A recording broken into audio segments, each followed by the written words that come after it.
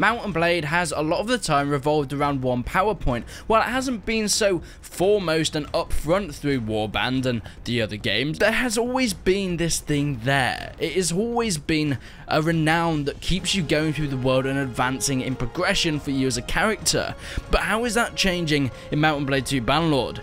And boy, is it changing quite a lot. I mean, in the previous Mount and Blade games, let's take Warband for example, you'd have your renown that you build up by doing certain things, by doing quests, by, you know, improving your relations with certain people, by helping out villagers, by actually taking cities as well, depending on whether you wanted to be famous or infamous. But this was all really directed around you as a character. It would all be your renown growing as your character as you would level up, and not really anything to do with the faction that you grow and really nurture later on in the game. But this is where it changes in Mount and Blade 2 Bannerlord. There are two new features which work hand in hand to create a deeper and more immersive experience when it comes to the single player and its renown. If anyone doesn't know what it is sort of how famous you are throughout the world. You can make a name for yourself, and this renown affects certain things. In Warband, the more renown you had, the more likely it was someone was going to marry you or serve you and do things for you. If you had low renown,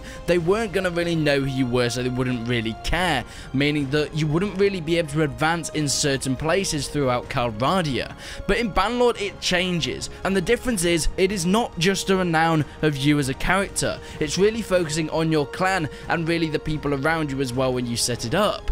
Clan members can earn renown for their clan by performing a number of actions. These are things that are granted quite similar to Warband, winning battles, doing quests for people, competing in tournaments, and acting in the name of their clan, rather than just as you as an individual, meaning that everything you do in order to gain up your infamousy will have side effects on you throughout the world as your clan. This comes in quite usefully when it comes to the whole air system. When you die in Bannerlord, it isn't like Warband, in the terms that you couldn't really die in Warband. You could retire or you could get captured. In this, it is a permanent death mode, or at least you have the option to do that in Bannerlord, meaning that once you're dead, no matter how it happens, no matter what you do to really cause that, you're dead. And this means that you're going to have to be taken over by an heir, whether it's a son or a relative. This is how it really comes up, and we've had a lot of developer blogs talking about that. But this means that you can't really have a renown that's just on one individual character, because it doesn't really make sense that you build up without renown as a character, then you die and you'd have to start from scratch.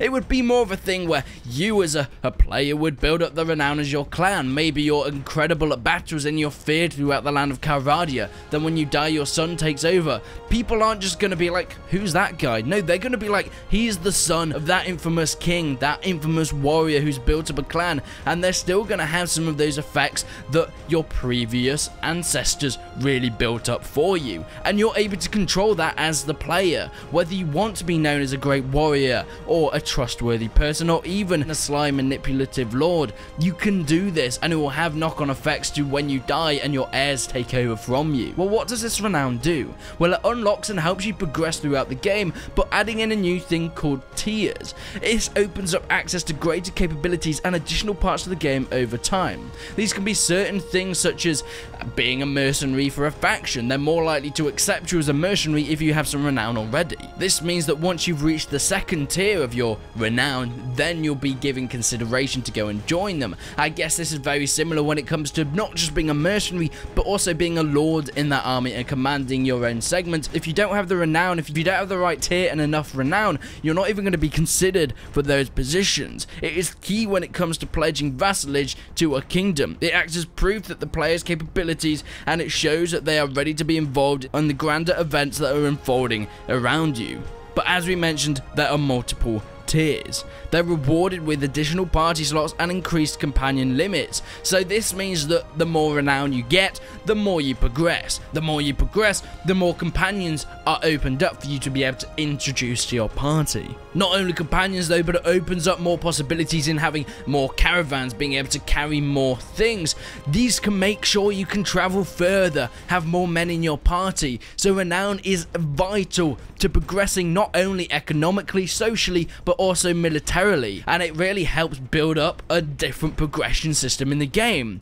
Do you have to go down this route? Of course not. There are so many different options, but it's just another one of those things you can keep in mind when going through it. It's not trying to make this as a forced progression system though.